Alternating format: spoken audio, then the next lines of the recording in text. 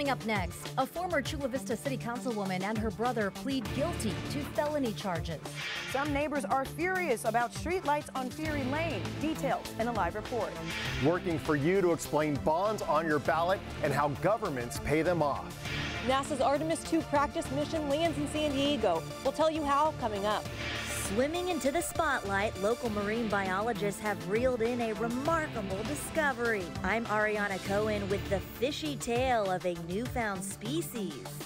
CBS 8 News Live at 6 starts now. Former Chula Vista City Councilwoman Andrea Cardenas and her brother have pleaded guilty to felony charges, admitting they defrauded the government. Good evening and thanks for joining us. I'm Carlo Cicchetto. I'm Marcella Lee. CBS 8's Kelly Hessedal has more tonight from the downtown courthouse with what Cardenas' attorney had to say about his client's future. And we knew that a deal had been in the works for a while, and today that announcement was made during court. The former councilwoman and her brother admitting they lied to the government to get money. So here's the moment that Andrea Cardenas entered a guilty plea. Take a look. Did you have enough time to speak with your attorney about your guilty plea? You showed me this blue change of plea form that has your initials and signature on it. Did you have enough time to review it with your attorney and understand it prior to signing it? I did, Your Honor. The form tells me that you're pleading guilty to count 2 and count 8. In exchange for that, the people are agreeing to formal probation, that you would be sentenced in 6 months. And it was hard to get a good look at Cardenas. Her attorney blocked the view of her. She was soft-spoken as she entered guilty pleas to 2 counts of grand theft. She admits to lying on her application to EDD to collect unemployment benefits, and she admits to lying to the Small Business Administration to collect a PPP loan. Her brother, Jesus Cardenas, entered guilty pleas as well, admitting he too defrauded the government. Andrea stepped down from her Chula Vista City Council seat last week. Here's what her defense attorney told us outside the courtroom today.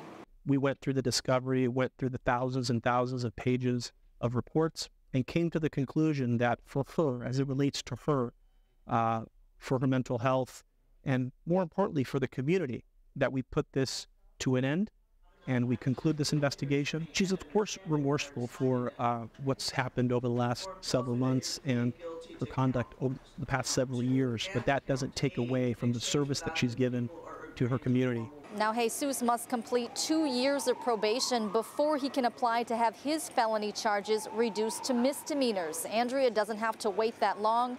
She could have hers reduced as early as August during sentencing. And that's what her attorney says they're focused on right now, is convincing a judge to reduce her felonies to misdemeanors. And he thinks they have a good shot. She does not have a criminal history. She did not plead guilty to any violent crimes. Now, should a judge agree to reduce those charges to misdemeanors, she would not face any jail time. Kelly Hessedal, CBS 8. Thank you, Kelly. Right now, the Escondido City Council is reviewing a newly proposed policy aimed at tackling homelessness. Escondido's mayor says it would reject the state's housing first approach in favor of focusing on public safety, bringing tougher consequences for homeless people who break the law. We'll bring you the latest from the city council meeting tonight at 11 on CBS 8 News, on CBS8.com as well. Some people are furious on Fury Lane about traffic lights that are being installed at an intersection in unincorporated La Mesa.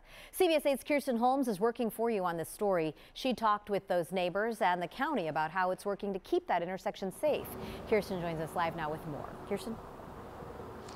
Yeah, we are here at that intersection. It is Calle Verde and Fury Lane. If you take a look behind me, we're working for you on this story. Some of the neighbors we talked to in this area say they welcome this change, and this intersection is now safer because of these street lights. Other neighbors say this just doesn't fit the neighborhood. It's like the intersection made a way to intrude into our backyard. This homeowner near the intersection of Fury Lane and Calle Verde says this has got to go. Right now they don't even have the lights on, but the street lights are lit and the white lights are lit. It's like daylight at nighttime. One neighbor is dealing with this. If you take a look behind me, you can see that there are street signs just hanging over her fence, tall poles, and those lights get really bright at night. And not far from there, this neighbor says this once gorgeous view is now obstructed by street poles, and those come with cameras. With this view in this backyard, the house has a certain value. what they've done now is they have diminished that value along with the quality of life. Bob Barrett says all of this is just unnecessary. If you're going to put in something in a residential neighborhood, put something that fits in the neighborhood. They put 4 more street lights with cameras that I'm concerned about because they could be encroaching in our backyard when my kids play. We went to work for you on this story to get answers about why these street lights were installed and what can be done to make their presence less of a burden to these neighbors. Donna Durkle with the San Diego County Land Use and Environment Group says the traffic signal is still under construction. They've installed new street lights and will remove the old ones. That means fewer poles in the air. The county also says the street signals themselves will have blinds on them that make them visible to oncoming traffic only, and they won't be visible in anyone's yards or homes. The county goes on to say the signal was approved by the County Board of Supervisors back in 2021 to make the intersection safer from traffic accidents. And the intersection is near Avocado Elementary School and a private preschool. Some neighbors say something's gotta give. This monstrosity that they put here, I'm not sure it's necessary for such a small, it's a 2-lane road with a T intersection. I don't know why you would need something so massive. This is a live look at Fury Lane and Calle Verde. While we were out here working on this story, we actually saw a neighbor come out to thank the construction workers who were installing the traffic light. She thanked them for making the intersection safer. Another neighbor called us after we left out here to get this story ready for you and said that she wanted to just call and let her voice be heard, that she loves the intersection and she thinks it's making this area safer. The county says that this intersection will be completely installed with that traffic light on March 13th. We'll stay on top of this story for you as it develops. Reporting for CBS 8, I'm Kirsten Holmes. Back to you. Thanks, Kirsten. Now, you did mention that there's a school nearby, also a private preschool. How far away are those schools from these lights? Yeah, it's just a few hundred feet, a short walk. I would think if they're small kids, it may be a longer walk, but it's just a short walk from this light that there is a school, an elementary private school as well, and a Kaiser medical facility. Seems like a busy intersection behind you. Having trouble with your signal, we'll let you go for now. Thanks for the very latest on that.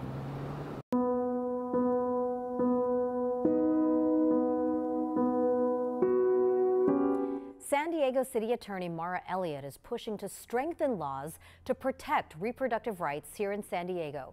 This follows Alabama's state Supreme Court ruling that frozen embryos are children and people who destroy the embryos can be held liable for wrongful death. Elliott wants to update laws to protect women from harassment when they seek care at reproductive clinics. Elliott says her office plans to introduce an ordinance at a public safety committee meeting next month. If you're 65 or older, you're being urged tonight to get an additional dose of the current COVID-19 vaccine. That's according to independent advisors who made the recommendation to the CDC today. The director of the CDC must sign off on it before this policy becomes final. According to the agency, the current vaccine is considered highly effective, but its protection does wane over time and fades more quickly in older people. The new recommendation indicates seniors could get an additional dose of any updated vaccine at least 4 months after the previous dose.